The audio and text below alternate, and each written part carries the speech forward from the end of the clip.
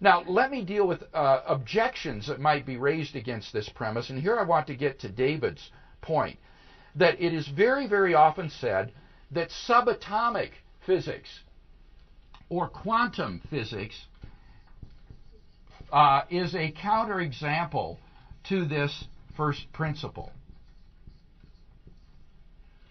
That the physics of the subatomic realm, quantum physics, shows an exception to this first principle. Because on the subatomic realm, certain types of particles, like virtual particles, can come into being for a fleeting moment out of the quantum vacuum, which is this sort of sea of energy that underlies all of reality. And spontaneously, these particles can come into being, and then they almost immediately vanish back into the vacuum again. And sometimes people have tried to apply quantum physics to the origin of the universe and say, well, maybe the universe is just a fluctuation out of nothingness. And sometimes you'll hear these almost rhetorical expressions like, nothingness is unstable, or the universe is a free lunch because we got something for nothing, or the universe is a quantum fluctuation out of nothingness, and so forth. But I think that this objection is based on misunderstandings. In the first place, and this is the number one point, not all physicists agree that the quantum realm is causally indeterminate. That is to say, not all quantum physicists believe that the quantum realm, the subatomic realm, is not causally determined. The indeterministic interpretation of quantum physics is under the so-called Copenhagen interpretation, which is the interpretation of the father of quantum mechanics, Niels Bohr, Danish physicist. And on the Copenhagen interpretation of quantum physics, it's true that these particles are said to arise spontaneously out of the vacuum without any sufficient determining cause.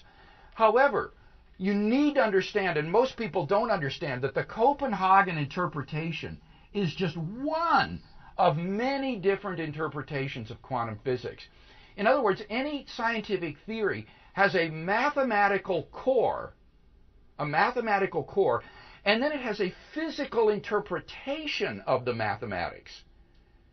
And quantum mechanics has the same mathematical core, but it has at least 10 different physical interpretations that I can think of, at least 10.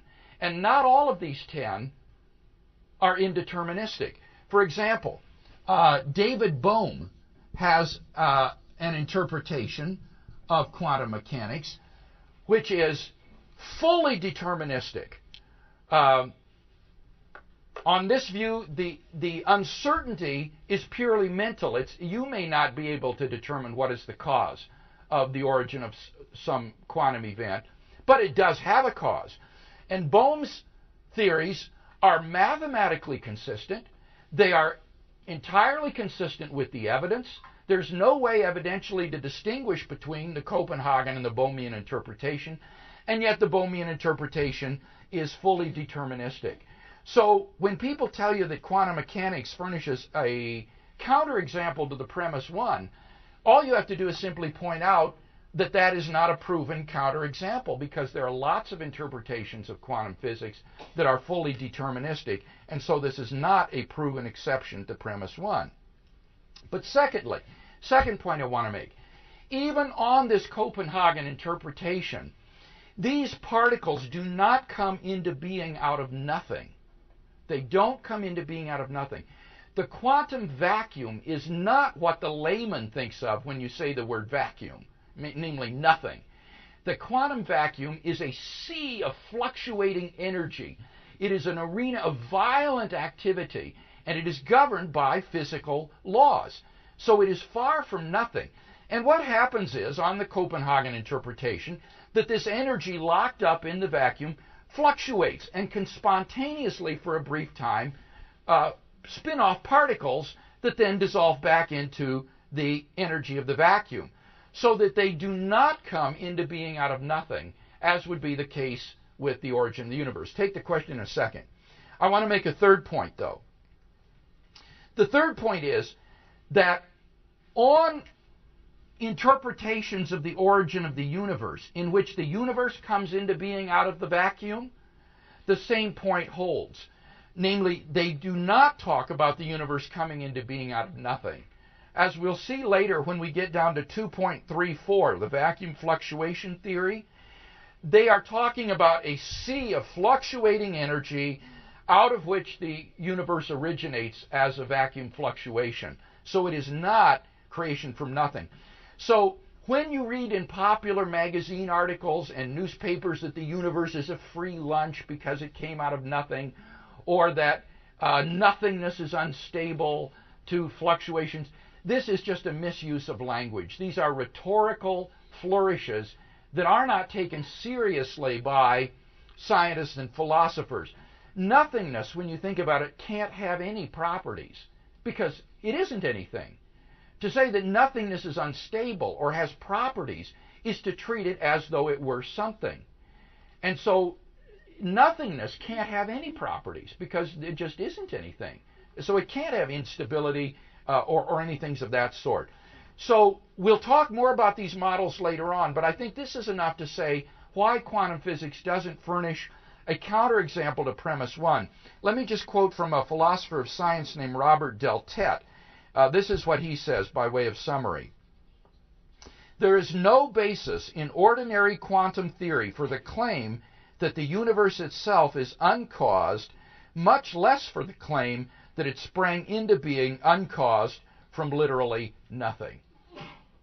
All right. Now, was there any comment on that? David, did you want to comment on that? Or I think your second point, that this quantum vacuum is really not the same as nothing, is an excellent one. And I think it's easy for lay people to get mixed up about that, but you're right on the point. I would say your first point about other interpretations, most folks do buy into this Copenhagen interpretation right now. It may change in the future, but that's pretty much what people are thinking. Yeah, I certainly agree with you that this is the traditional view, but I think that that may just sort of be the contemporary paradigm, but it isn't to say that it's therefore, well, it's certainly not empirically better than Bohm's because they're empirically equivalent, so it's a matter of taste in a sense.